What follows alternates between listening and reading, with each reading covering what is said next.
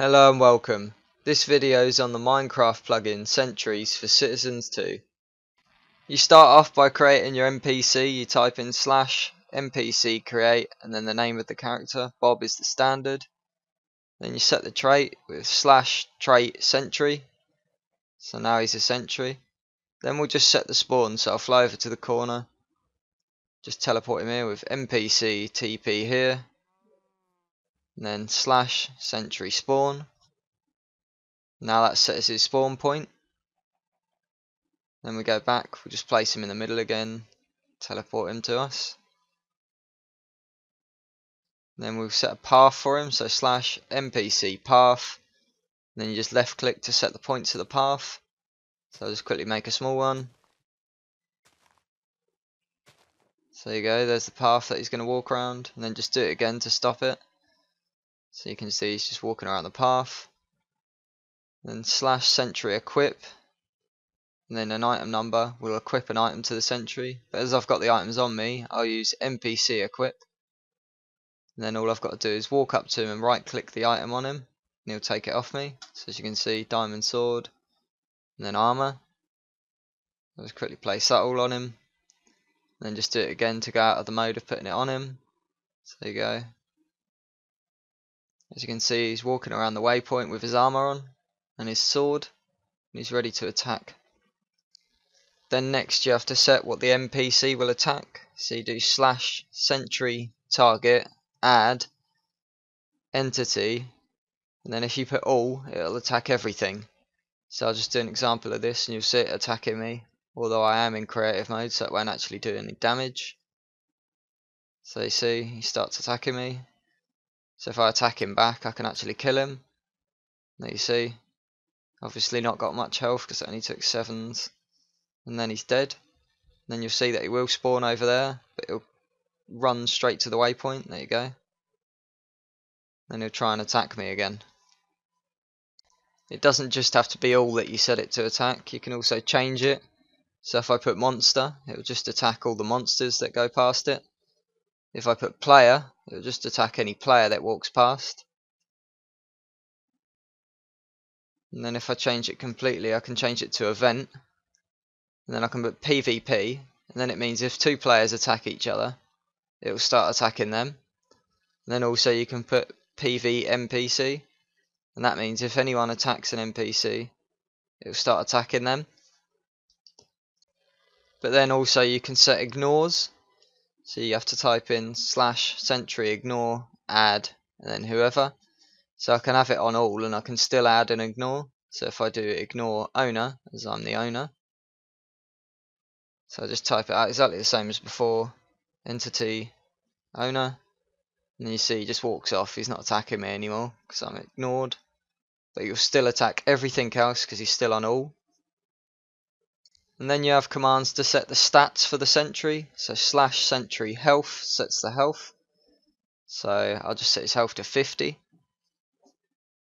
Then you can also set armor, I won't bother doing this, but I'll do /sentry strength because the default is only 1, so it's very weak. So I'll just set it to 5, so now it can actually kill things. The average for a normal player is 20 health. And I'll do /sentry heal rate. And then, oh wait, I put a gap in. Can't have a space. Heal rate. And then it will heal at 2. So now it'll heal after it's been hit. And I'll do sentry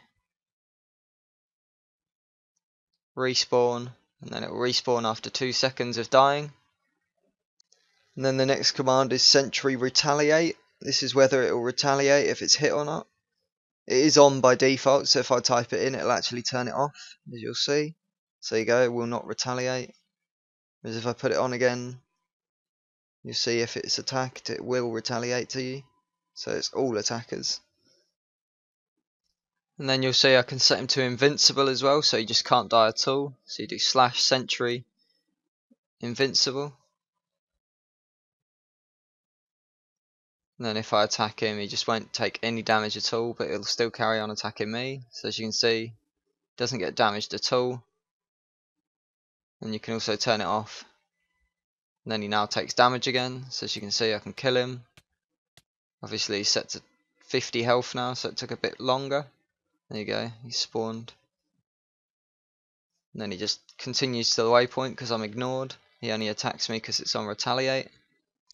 Then you can also set the sentry to drop the items he's wearing. So you do /sentry and then drops. And then when it's killed, it'll actually drop all of its items. I mean, this could be very useful on online servers. You could have sentries as bosses. So you have set them with lots of health. So if I just run off and quickly kill him just to show you before I change his health. So there you go. It drops his items.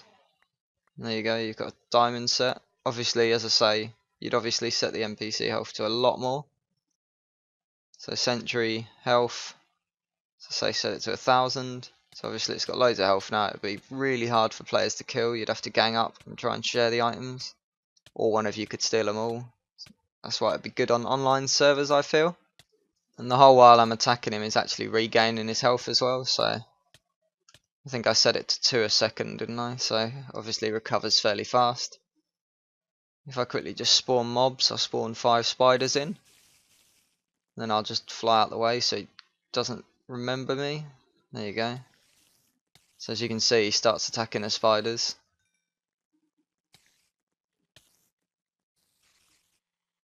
Just let him kill all them quickly. So if you had, say, a castle or something you wanted to protect, you could just have a couple of these walking around the border of the castle, or I don't know, there's many uses for these, I guess, but mainly for online servers. Thanks for watching. There'll be links in the description below. Please remember to rate, subscribe and comment. Cheers.